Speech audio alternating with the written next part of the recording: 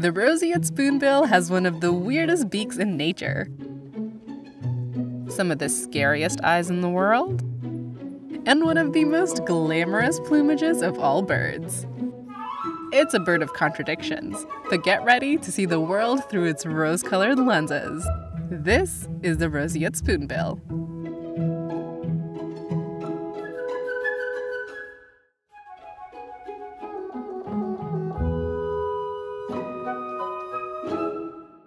Hi, my name is Aranya Iyer, and you're watching Animalogic's World of Birds. This species belongs to the genus Platylea, the spoonbill half of Threscianorthidae. The other half are ibises, so think of them as a distant cousin to the scarlet ibis. This is the only species of spoonbill found in the Western Hemisphere. They live in the tropical wetlands of the Americas and the Caribbean. Their spoonbill cousins live across the pond from England to Australia. Although they're just as fancy, they're nowhere as colorful as their American counterparts. Sometimes tourists in Florida mistake the roseate spoonbill for a flamingo. But come on, look how much shorter that neck is, and the bill shape. The flamingo has a bent down hook look. And the spoonbill has, well, it's in its name, a long spoon-shaped bill. The spoonbill size is somewhere between the flamingo and the scarlet ibis. It's about 70 centimeters tall and weighs up to 2 kilos. Despite being lighter than a chihuahua, roseate spoonbills are almost 10 times taller. Their long legs and necks allow them to wade into deeper water to hunt for their favorite prey.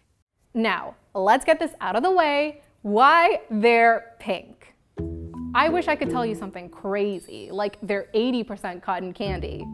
But once again, it's because of the pigment in their food.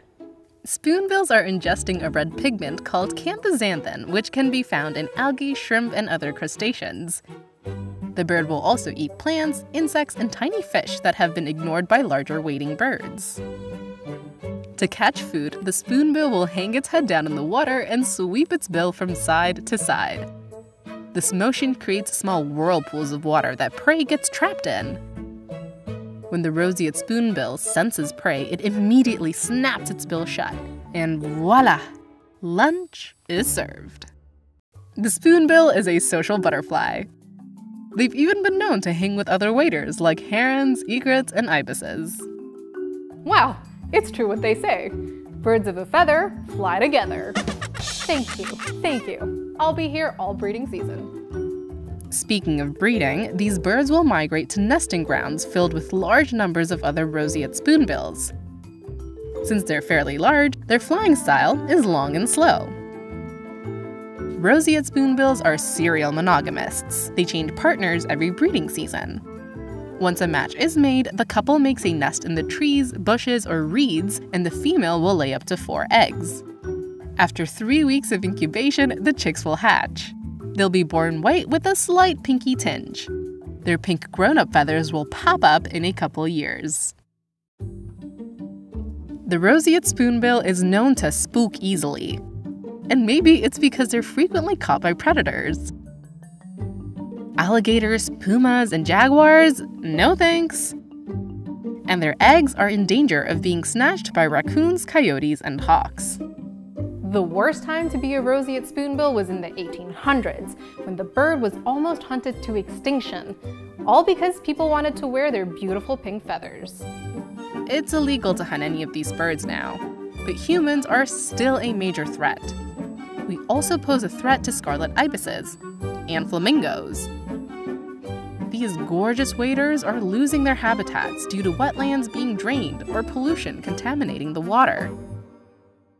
I'm a simple woman. I want to keep our wetlands wet, our waters clean, and our pink birds pink. Let's make it happen. So what should we talk about next? Let me know in the comments down below, and don't forget to hit subscribe for new episodes every week. Keep soaring to new heights. I'll see you later.